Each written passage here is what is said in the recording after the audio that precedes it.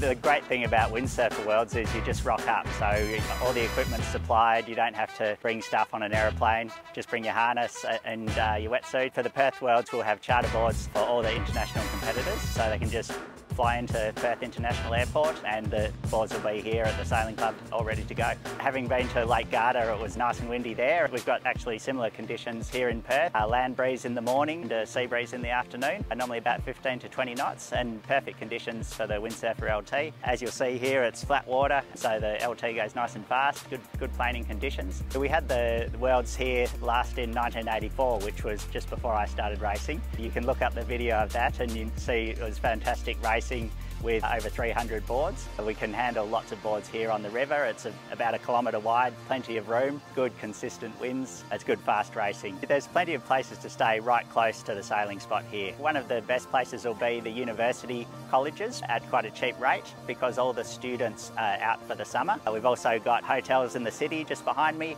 hotels in Fremantle just down the river, and Airbnbs all around. So there's heaps to see around Perth. Right from here you can get the ferry out to Rottnest Island, beautiful turquoise water, the quokkas, and you can ride a bike around there or you can go surfing. For the Worlds it's a good idea to take a bit of extra time. We've got really good wave sailing conditions on the ocean here and really good free sailing conditions too. We've got flat water areas up at Cervantes, we've got wave sailing areas, Lancelin and Margaret River, and lots of surfing spots as well. A nice place to bring the family. We've got really good campgrounds all up and down the coast and just a fun place to hang out for a week or two.